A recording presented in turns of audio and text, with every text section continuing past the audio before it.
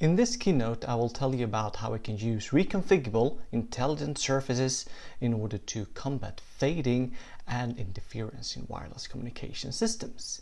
And I'm Imam Björnsson. I'm a professor at KTH, Royal Institute of Technology in Stockholm, and at Linköping University. So in this presentation, I will first give you an introduction to wave propagation in general and what is multipath fading. And in that context, I've also talked about beamforming and this type of reconfigurable intelligent surfaces, which is the main topic of this keynote. Then I will talk about how we can optimize reconfigurable intelligent surfaces, first in general, in order to improve communication performance, then how channel hardening is an effect that enables us to combat fading, and then how different types of electromagnetic interference is behaving when we are using this type of surfaces. Can we improve the interference situation as well? And then we will summarize the results. And these are some of my funding agencies when it comes to the research that I'm doing in this area. In general, we would like to provide reliable wireless communication services everywhere.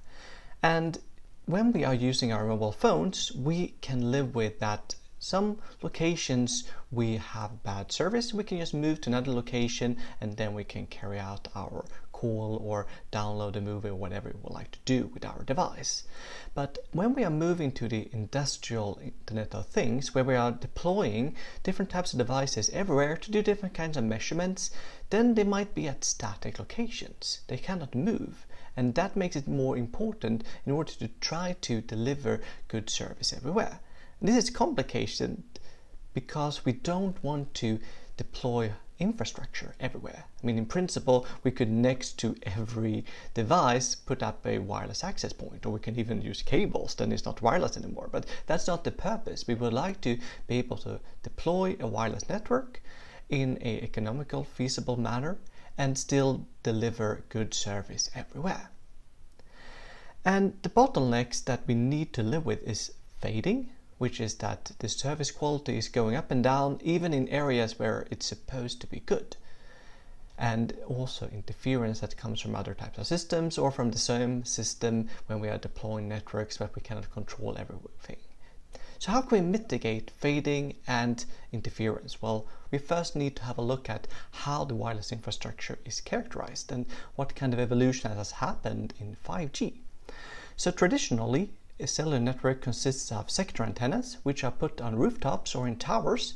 They are covering the users in a 120-degree sector on the horizontal plane, and then we are focusing the signals also downwards to Earth where the users are. So users that are standing in that sector, they will get a strong signal. However, if there are objects that are blocking the signals, we will still lose a lot of the signal power, which is the case for this unfortunate user here behind the building.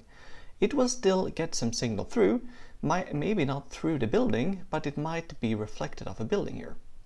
And due to Snell's law, the signal that is coming in from one angle here will leave from the same angle but in another direction. And most of the signal power will therefore not reach its user, but some of it will, and that is enabling us still to connect to the network, but we will get poor service. So what has been done in the recent years in order to improve the service here? Well, we have been replacing this traditional fixed kind of sector antennas with something called adaptive multi-user beamforming, or massive MIMO. These are arrays with many small antenna elements that can create constructive interference patterns, meaning that we can change the directivity. We can even send multiple directive signals in different directions at the same time, and we will see in a moment how that is done. But the general thing here is that we can transmit to multiple users in different locations at the same time, and it will be more directive. So we can direct one beam towards this user here, which will get the same or better service than in the past. But also this unfortunate user here can get at least slightly better performance because we are now focusing a signal beam towards this building here as well. And then we cannot change how Snell's law is behaving. The signal will still get reflected in the wrong direction, but at least some of it will make it around the corner here. The next step in the future in 6G might be that we can somehow control objects in the propagation environment. And of course we cannot rotate the building, that doesn't make sense, but can we somehow deploy new type of equipment, for example on the face of a building like this, in order to change the direction of the reflection?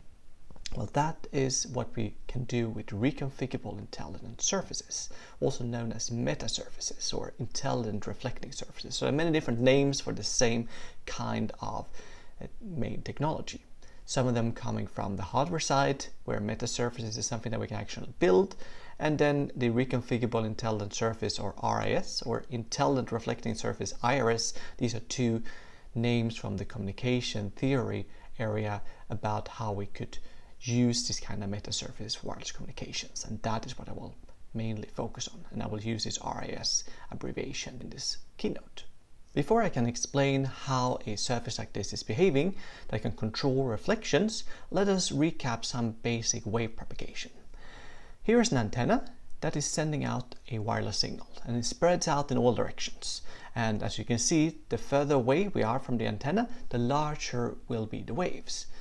So that also means that when we are observing the wave at a distance d from the antenna, then the power density will be inversely proportional to d square. Why d square? Well, 4 pi d square, that is the surface area of a sphere with radius d. So the power is vanishing very quickly with the distance. And apart from that the signal is propagating like this in free space, it will also interact with objects. If the object is smooth, then if radio waves are coming in from a particular direction, here shown as rays instead of waves, well then it will be reflected, and this is the Snell's law behavior that I was mentioning earlier. If it comes in with a certain angle, it's going out with the same angle but on the other side of the normal that is orthogonal to the surface. While if we have a rough surface like this, every piece of the radio wave that is reaching it will be reflected in a different direction, so we get what is known as scattering behaviors. So even if we are sending out just one wave, we typically get a multitude of waves that are reaching the user from different directions due to reflections or scattering on different types of objects. And this is giving rise to what we call multipath fading. So from a transmitter to receiver, there might be many different propagation paths. The signal is going out from it, it bounces off different objects, and it makes it to the receiver. Each of the different paths will have a different length, and that is creating different phase shift, different delays of the signal when it reaches here.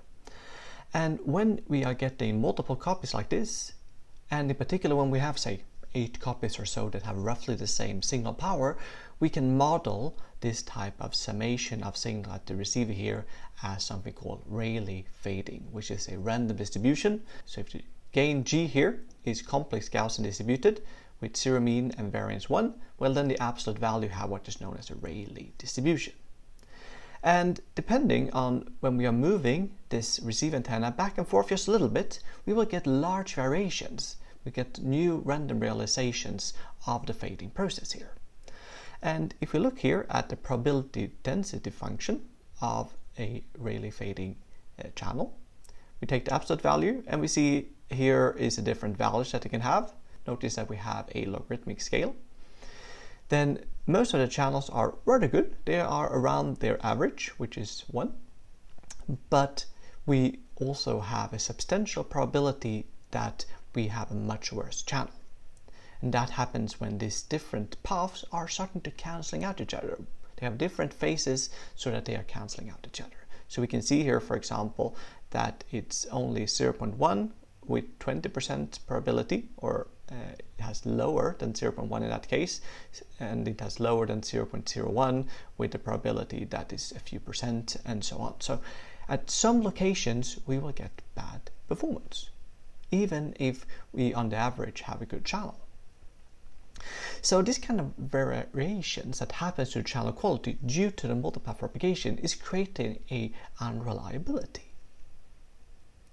And look, for example, in a situation where you deploy a sensor somewhere. It could be in a factory, it can be essentially anywhere, and we are looking at a small area where we will be deploying the sensor, or where some kind of device will be located. And into this area there are 6 different propagation paths coming into it. Then if we are looking in this area over 1 by 1 meter, and the wavelength here is 0.1 meter, which is 3 GHz band, we can see that the normalized path loss that we will observe is varying a lot. If we are lucky, it's up to 1. We have normalized it to 0 dB, that is 1. But if we are unlucky, the sensor will be at a location where we have essentially 0, or at least it's a million times weaker than it is in the best locations here.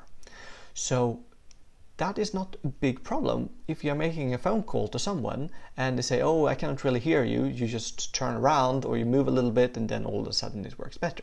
But if you deploy a device somewhere and it will stick there forever, then if it is in a fading dip, that will be a problem. And you say, but of course I will not deploy it at such a location.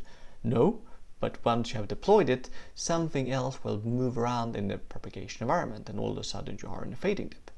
So this is a main problem, that you will sometimes have fading behaviors, even if you have a strong channel. So what can we do about it? Well, what if we take our 6 different paths here, all of them being equally strong and uncontrollable. They have some kind of random phases when you're adding up over this area.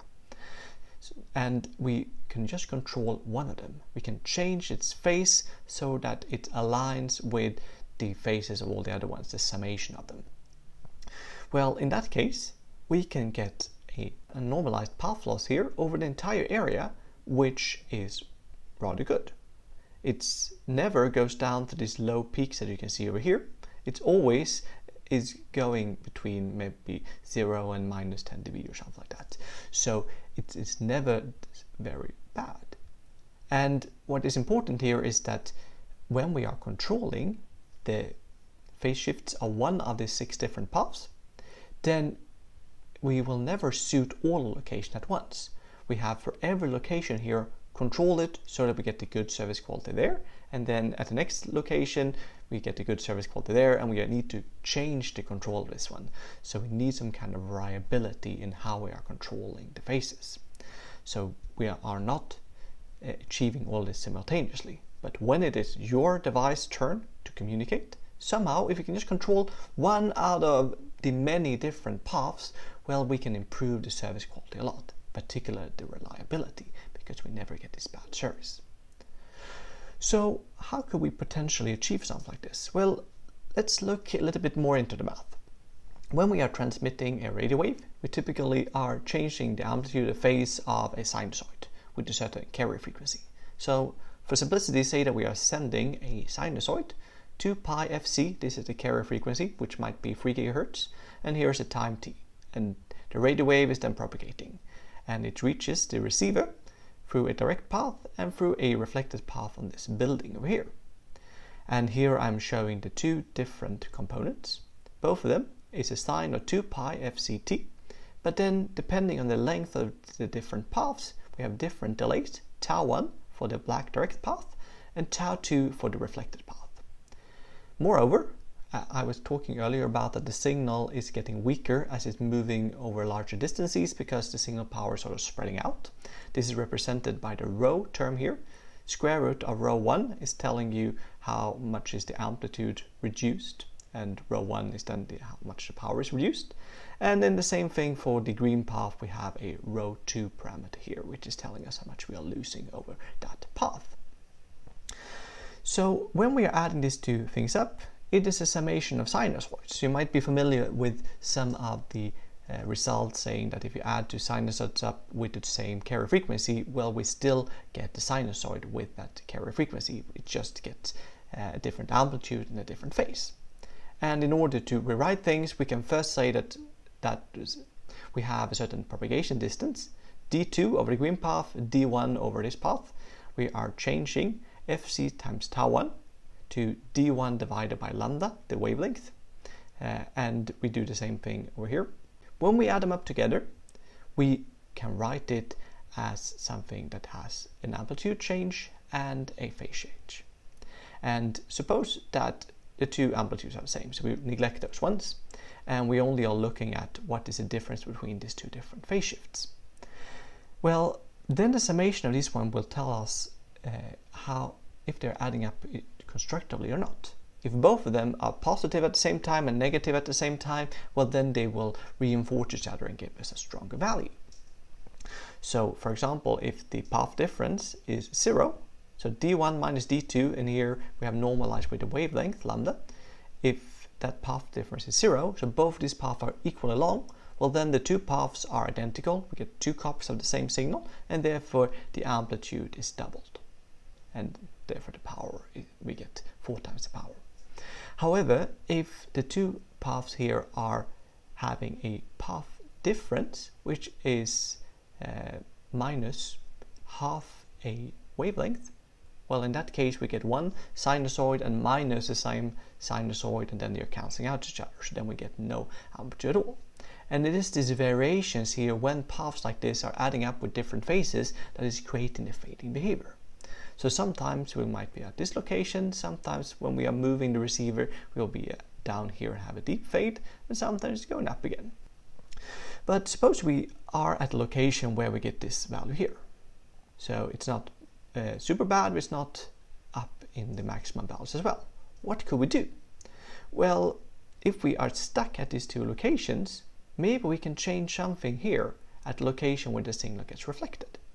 So say that we can control the phase shift somehow that is created when the signal gets reflected here. In particular, we can delay it a little bit more so that we get a longer, larger phase shift.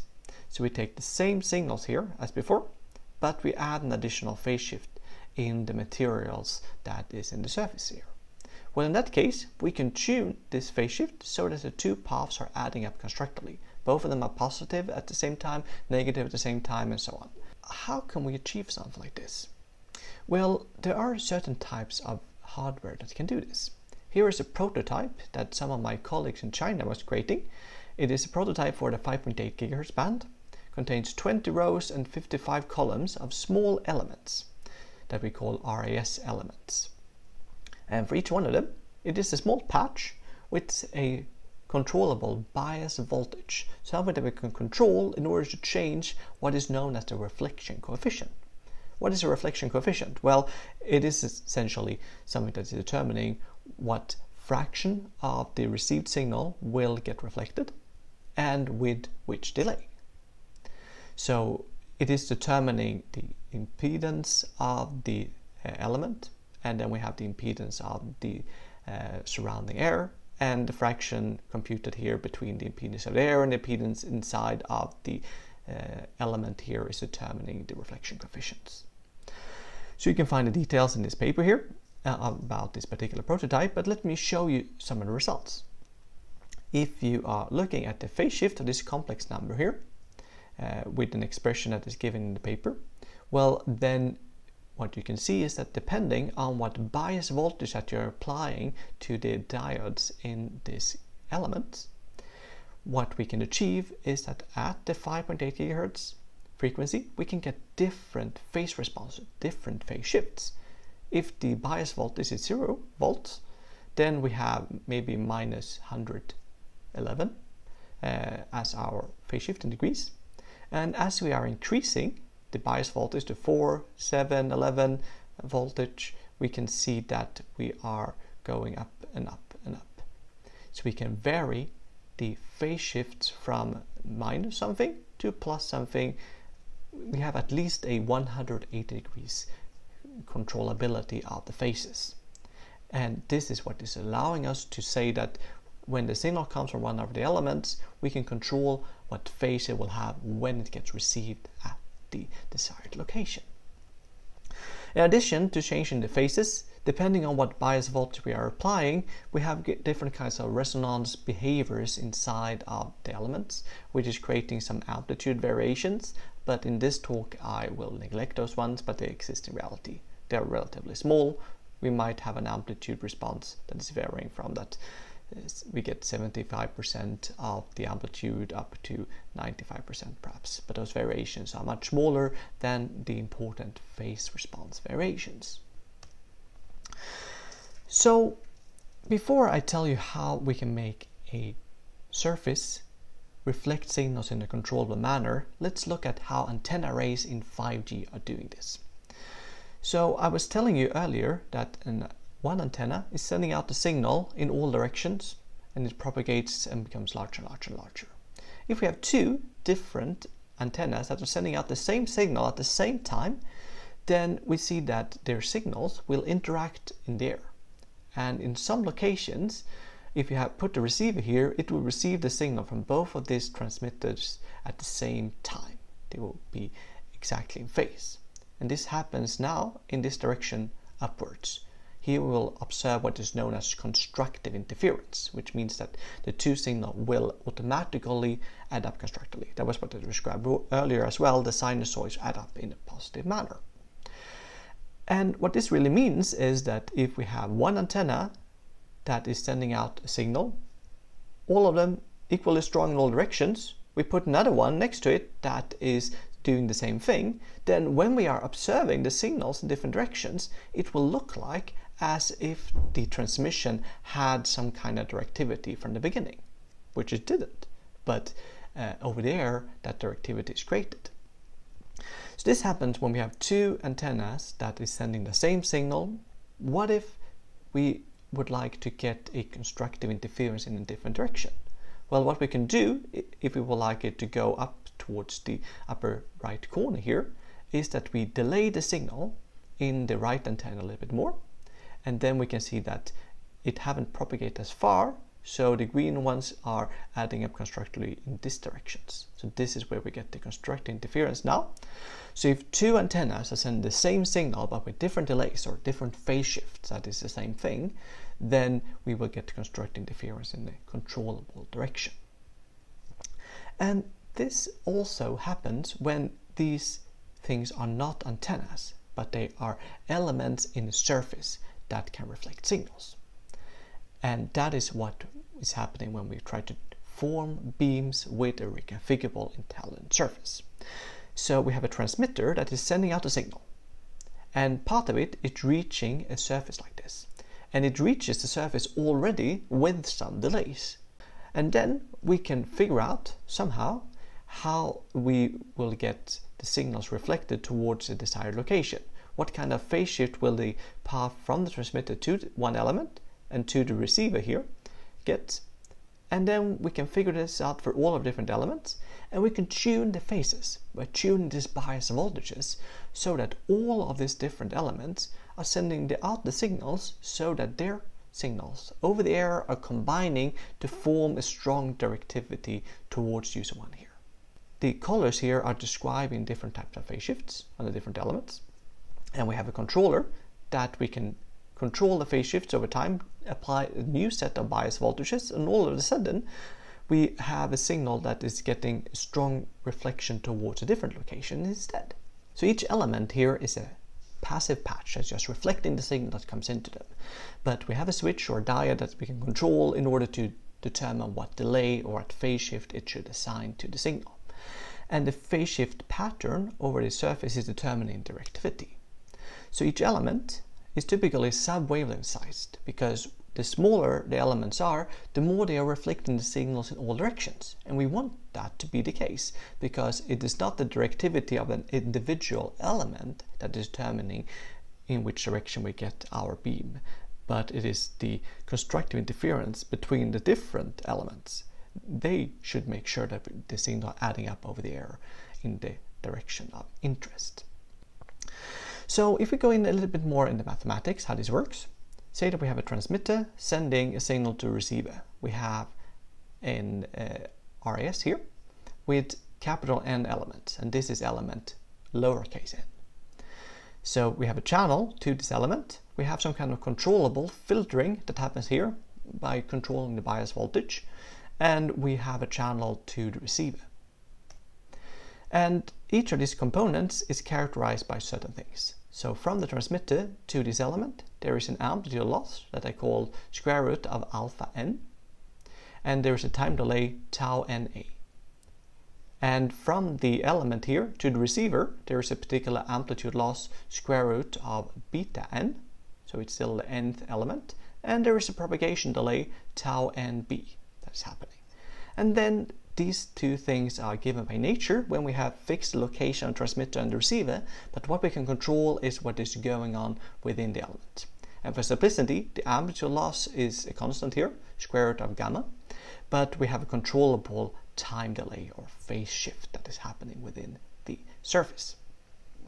So the received signal will be the summation over the signal that's coming over all of these capital N paths. We're adding up the signals via the different elements, and then we add some noise.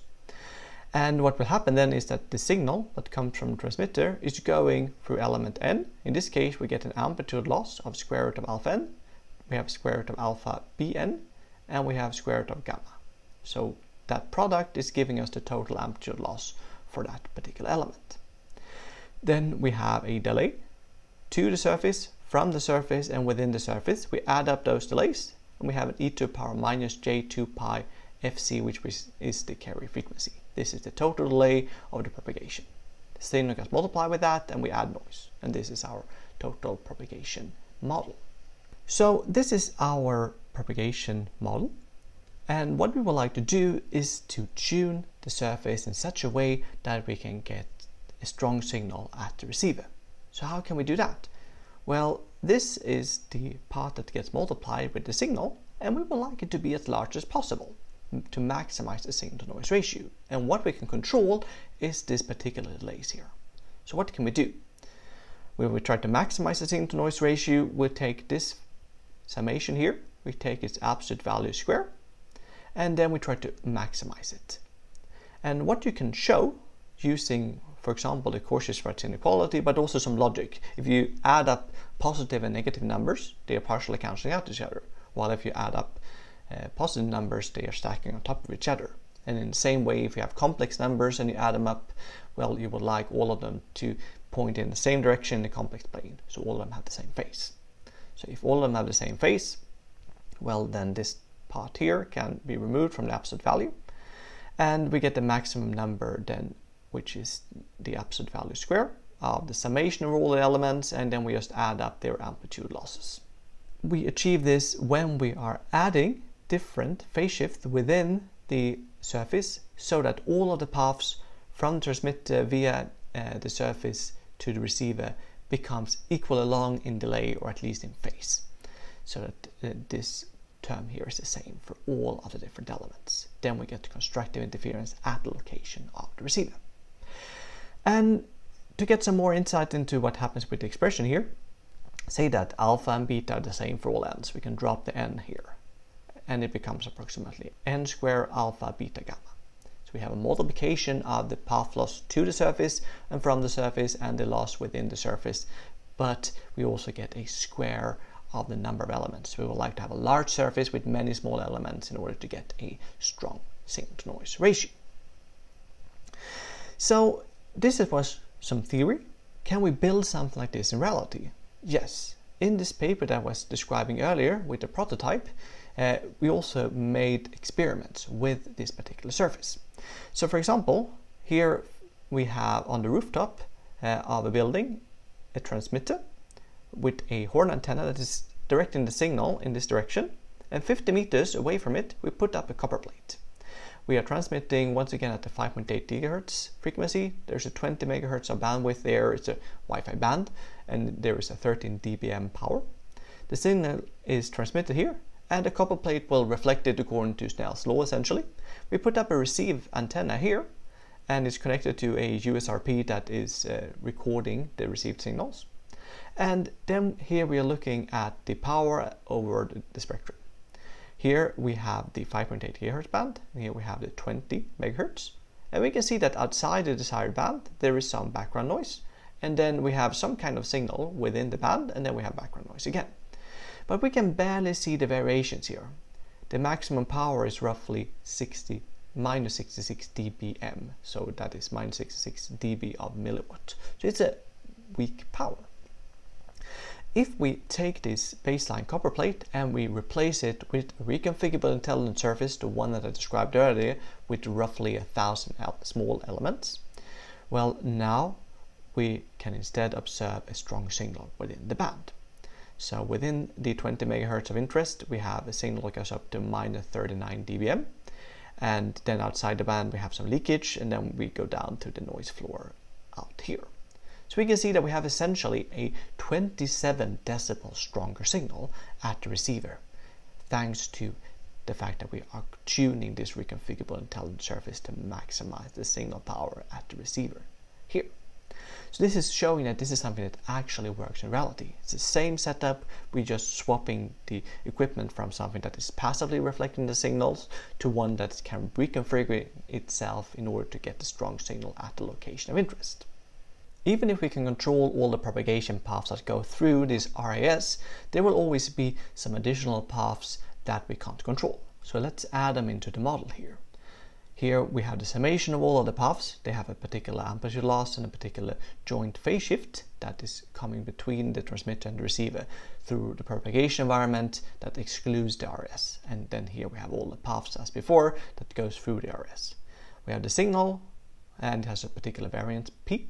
And we have the noise, it has a variance sigma square. Now the sync to noise ratio, we take P, the variance of the signal, we divide with the noise power, sigma square, and then we take this term here, absolute value square. So then using the same kind of Cauchy-Schwarz inequality argument as before, we will like all of these n plus 1 paths to add up constructively. So we will like to make sure that all of them have the same phase. And since we can't control the delay tau d here are the direct path, we need to make sure that all of the paths that is via the RAS is now tuned so that they are matching with the phase shift of the direct path.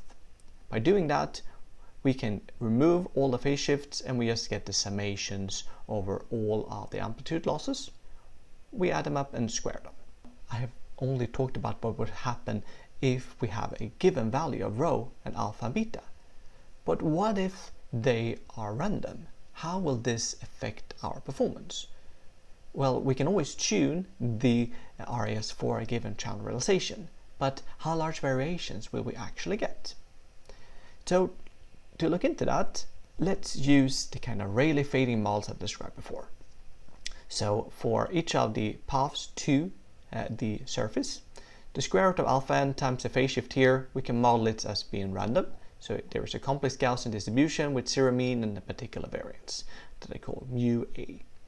From element n to the receiver, I model its propagation path as complex Gaussian with mu b as its variance, so it's the same for all the elements. And for direct path, I will sometimes also use a random modeling here, and then it's mu d that is the variance of this Rayleigh fading channel. And what we should remember is that even if they are all Rayleigh fading, they are typically not independent random variables in reality, because when we are making a surface with small elements, the phase shifts cannot change that quickly over a surface. For example, if we have elements that are quarter of wavelength times a quarter of wavelength, we have an isotropic scattering environment, so signal coming from everywhere, uniformly distributed towards the surface that is 10 elements by 10 elements large.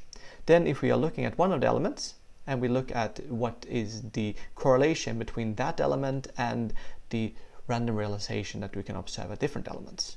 Well, it has a correlation of 1, of course, inside of itself, but then the surrounding ones have some correlations, then the correlation gets smaller and smaller. There are only a few elements that are completely uncorrelated, even in the isotropic scattering environment. So one needs to be a bit careful when analyzing these type of things. Sometimes this type of correlation is forgotten, but the important thing is that even if there are some kind of local correlation between the different elements when they are small and when they are close together, we can still get a behavior called channel hardening. And what is that? Well, asymptotic channel hardening happens if the signal to noise ratio that I described earlier divided by n square converges to a constant as the number of elements grow large. And what we show in this paper here is that when we have isotropic scattering around the surface, so we have propagation paths, this is sort of the worst kind of fading, comes in from all directions. Then this term that we had on the previous slides, if we take it and we divide with n square, then it converges to a constant, which happens to be the variance of the paths to the surface. From the surface, that's mu a, mu b, we have the gamma from within the surface, And then we have a term here, pi divided by 4 square. This comes from the Rayleigh fading kind of distribution. So it converges like this.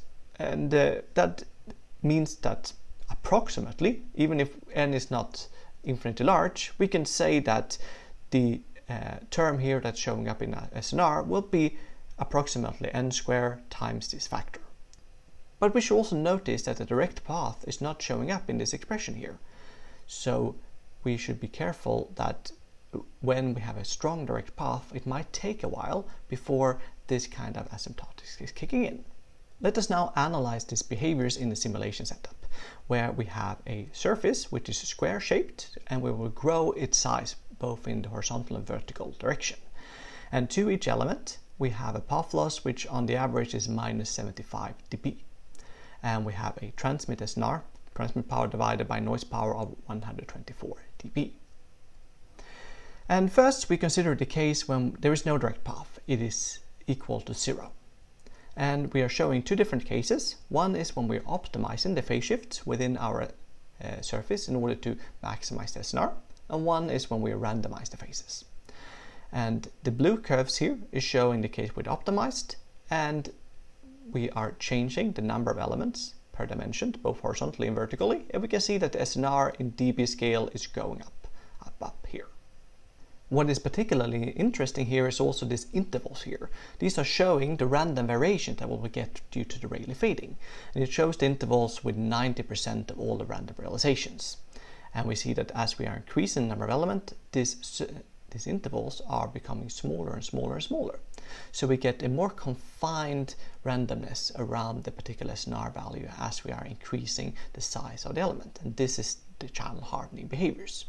If we would have random phases and we are growing the size of the surface, we still get a higher SNR because more power gets reflected, but not in a controllable manner. So that's why the intervals continues to be very large. If we add a direct path, in this case it's minus 130 dB, so it's rather weak, but still exists, we can see that the asymptotic expression was a dashed line here, and it's almost on top of the optimized case already from the beginning. So we were converging to the asymptotic limit rather quickly. In this case, we are seeing a much smaller benefit from growing the RS when we are not changing the phases on it. They're just random. It's just almost flat all the time. And it also takes a while before the RS is big enough so that its path becomes equally strong or stronger than the direct path that we can't control. But when that happens, around here, we start to converge to the asymptotic expressions, and now we also get smaller and smaller variations due to the channel hardening behaviors. And this is when it becomes very useful to have these surfaces if they are large enough, because we could start from a situation without an RS where we would have a particular SNR, and in order to guarantee our performance everywhere, we will have to cut down on what SNR we can allow our system to utilize.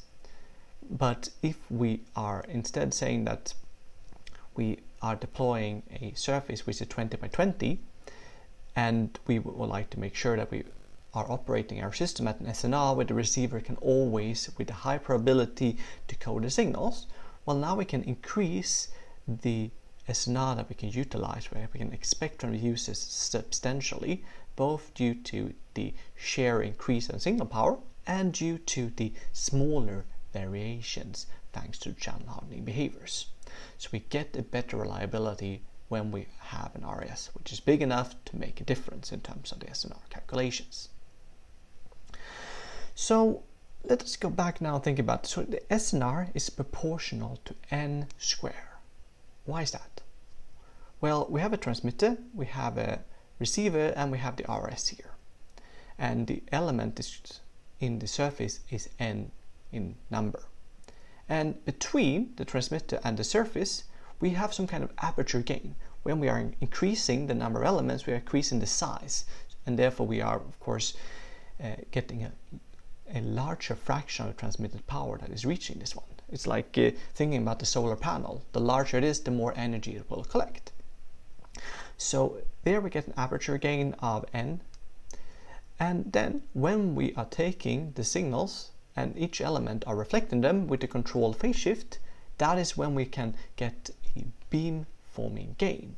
The signals get reflected towards the receiver, and that is where we get the second n here.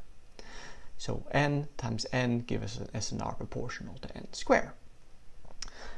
What is important is that the beam forming gain is only for a desired signal and only when we are tuning the surface, while the aperture gain applies to any signal, any noise, and any interference and whatever show up there. And we saw it also in the previous example that even if we are not tuning the surface, we will get the aperture gain.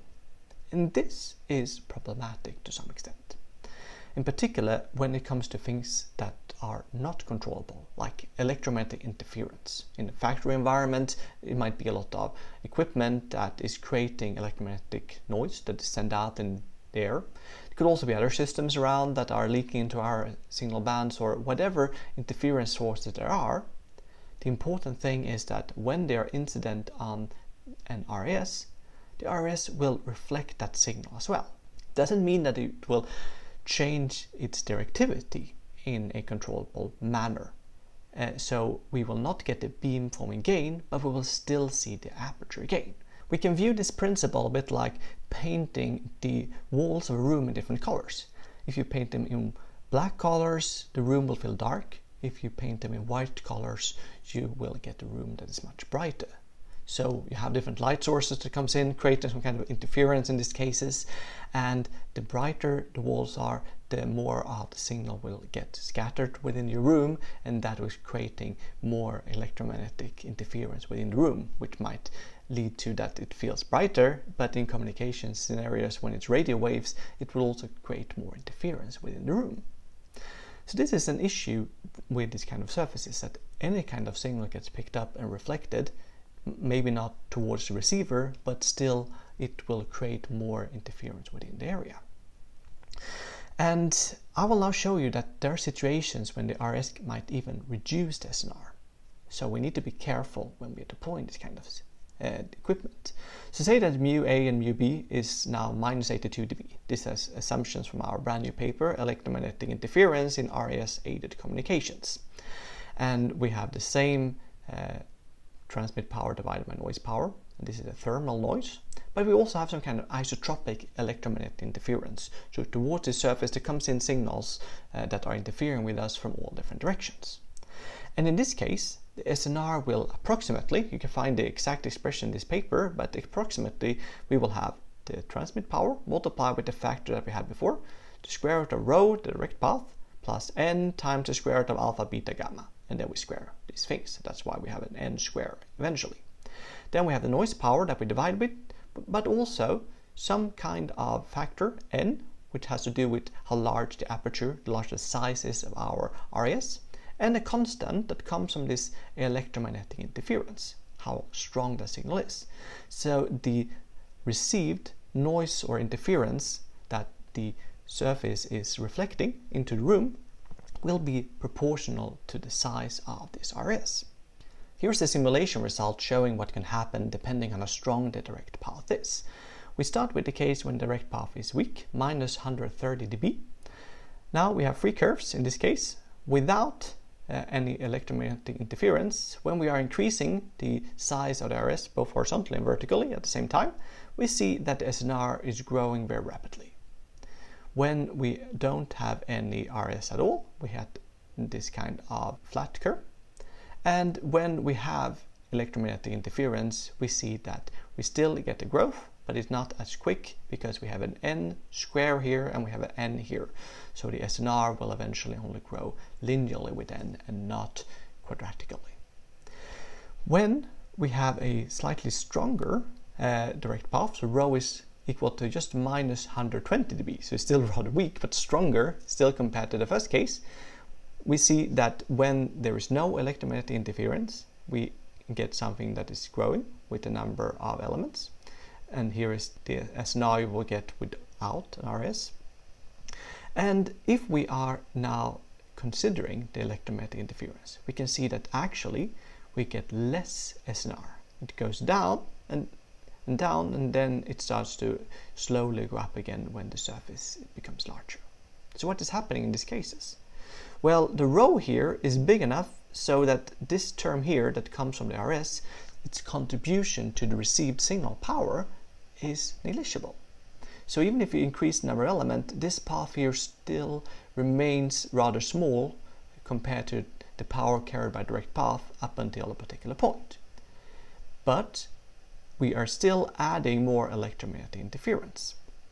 So the contribution that the RS is providing in terms of collecting more electromagnetic interference and spreading it out into the room will still lead to that the SNR goes down.